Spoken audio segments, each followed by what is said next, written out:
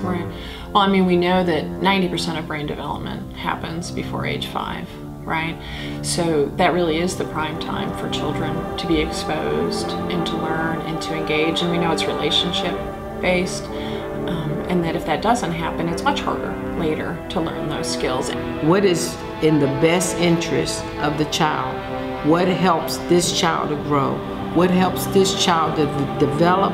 What helps this child to be his or her best self?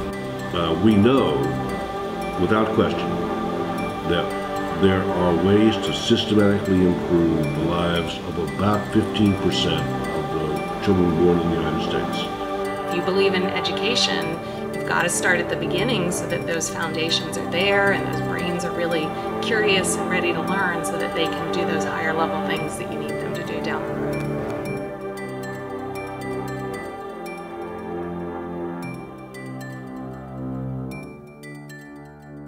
My name's Chris Myers. I'm the Smart Beginnings Program Director here in the Greater Roanoke area. A lot of people think about schools starting in kindergarten, and they don't realize there's this 5 years of tremendous brain growth that really can lay that healthy foundation for success down the road. And so we kind of think of birth all the way through the education continuum, and to make those early childhood years just as important.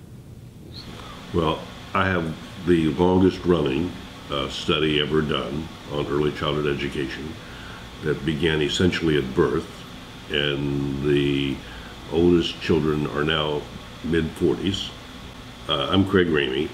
I'm a senior scientist here at the Virginia Tech Carillion Research Institute and a professor of psychology and pediatrics. What we know is that we can take children from extremely disadvantaged families. If we provide them with a good early childhood education and good health care and good nutrition, we can have them go to kindergarten indistinguishable from children from middle-class families. There are these fundamental changes in biology that are the result of a high-quality early education. And we can give them a middle-class outcome if we're willing to do two things. One, get an early education to them while they're still infants, and two, make sure it is of high quality and it has teachers in it who really know how to undergird and support development. I will sometimes have students ask me, what will it take for me to get a job, or could I go get a job at a local child care program? And I will say, well, you're 18 and breathing. And that's what's required in Virginia. Very, very minimal standards. Head Start federally and obviously locally goes way beyond that. My name is Kim Gregory, and I am the Early Childhood Program Head at Virginia Western Community College. I'm also now on the board for TAP. There are lots of things, from my perspective as someone who's in higher ed, that TAP does really well, and this is a Head Start standard, is the qualifications and training required of staff. Head Start teachers are held to a much higher standard as far as what they need to have for education, what they need to have for training, what their curriculum looks like in their classroom, what their interactions look like in a classroom. And a lot of those early behavior type pieces and confidence in yourself comes from being in an environment with teachers and adults who care for you, make you feel confident, make you excited to learn, and help you get along with others. My name is Darlene Johnson. I'm lead teacher at the St. John's Head Start Center. I've actually been employed with Head Start for coming upon 30 years in March. Often in my walk in this profession, I've used the similarities of building a house. You've got your foundation, and you put $1 million house on top of this crummy foundation. So, what do you anticipate that's going to happen in the years to come? That house eventually is going to come down because the foundation was never right. What we do is foundational.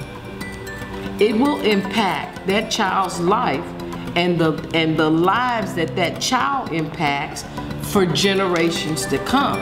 And that's what I think Head Start does for children. It sets a firm foundation.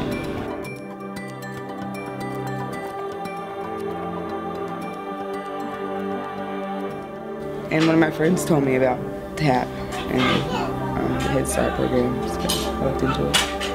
I'm Tia Mitchell. My daughter's Karma. She's 2.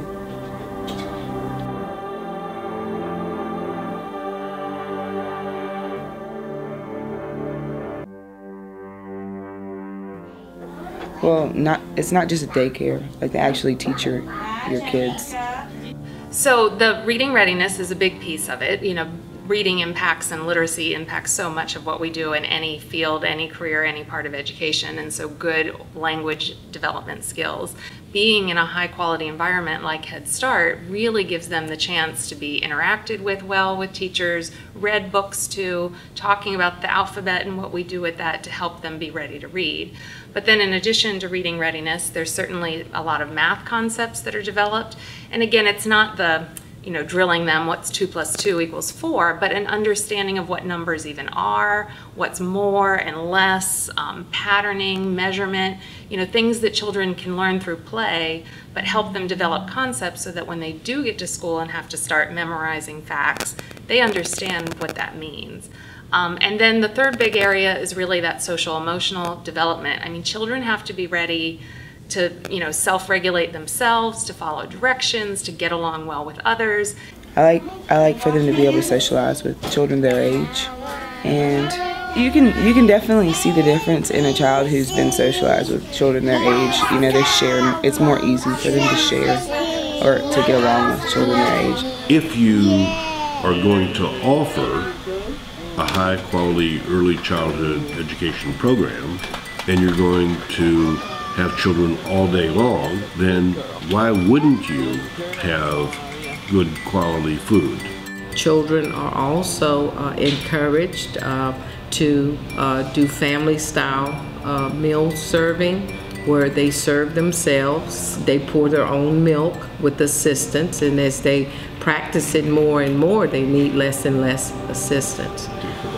Well, food is a great occasion for socializing, for having conversation, for having enjoyable commentary on what you're eating and what you've done during the day. And it can be a tremendous bond strengthener, both of peers and children and teachers.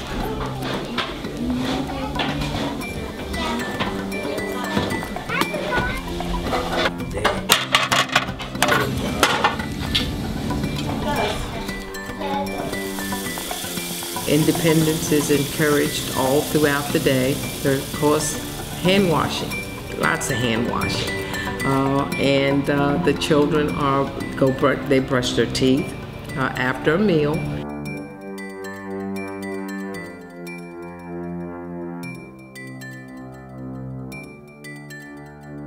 And after that time, then the children get to choose which areas they want to work in that day. Many early childhood curriculums, and Head Start uses creative curriculum, is a play-based focus. We know, lots of research shows us that children learn through play. I always laugh when I go into Head Start classrooms. Generally, teachers in Head Start classrooms will let children choose where they're going to play in center. So there will be a conversation about, where are you going to go today? And the child will say blocks, and she'll say, what are you going to do there? Because she's trying to, encouraging him to be thoughtful in his planning, which is a life skill, right? When we get up in the morning, we plan what we're going to do. We have to teach kids those skills. So children's work is play. That's serious business. And a lot of people don't think about it that way. The understanding that what children learn through play is really significant. They don't just learn their colors and their shapes and their numbers, but they learn how to trust. They learn empathy.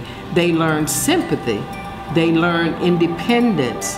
They learn that they are confident, that they are capable. They learn all these things while in the Head Start experience. And for that, I mean, that's strong to me.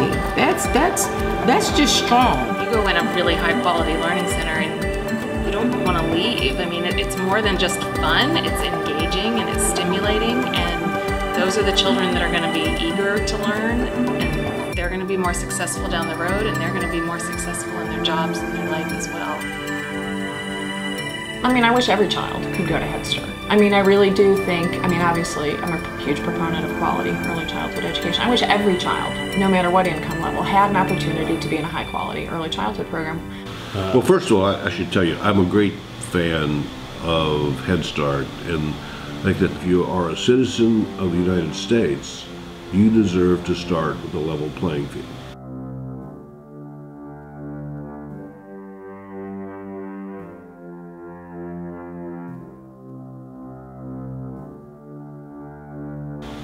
And if we don't ensure that level playing field, if we ensure systematic discrimination and kids being denied access to good quality services, we will pay for it one way or another.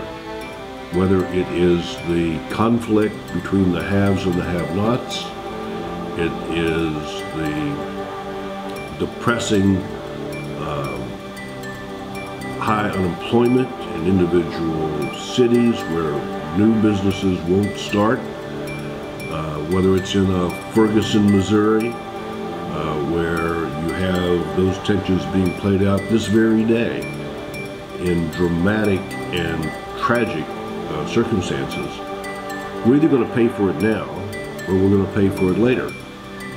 I am arguing that the scientific data are so clear that if we do what we know how to do, we can change the lives of millions of young people in this society.